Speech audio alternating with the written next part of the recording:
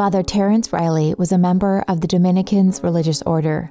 He has been accused by at least 3 people of child sexual abuse. Father Reilly has been named in at least one civil lawsuit alleging child sexual abuse.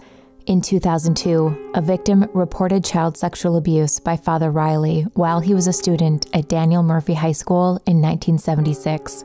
Father Reilly has also been accused of child sexual abuse at Saint Agnes Catholic Church in Los Angeles. It is believed that Father Reilly was in residence for several years at Saint Dominic in San Francisco. It is also believed that Father Reilly was at St. Albert's Priory in Oakland for a period of time after 2003, a location where many priests have been housed. Father Reilly was included in the Archdiocese of Los Angeles' list of priests accused of sexual misconduct involving minors. It is believed Father Reilly died in approximately 2016. Since 1980, Father Reilly's whereabouts, his status as a priest, and whether he had access to children are unknown.